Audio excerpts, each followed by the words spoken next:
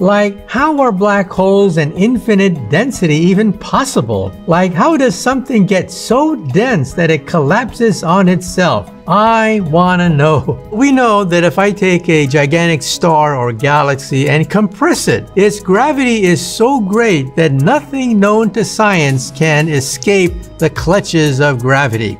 So light itself is trapped by the black hole, and according to textbooks, it collapses to a point of infinite density. Let's be real about this. There's no such thing as infinite density. We just say that in textbooks because we don't know what happens when a star collapses into a tiny dot. Infinite density is a shorthand of saying, I don't know. We really don't know what happens at the very center of a black hole. If you do the mathematics very carefully, you realize that the black hole is spinning, and spinning stars collapse to a ring. They don't collapse to a dot at all. And if you fall through the ring, the mathematics says that you fall not just through the ring, but you fall to the other side to a parallel universe. That is, on the other side of a black hole, there's a white hole,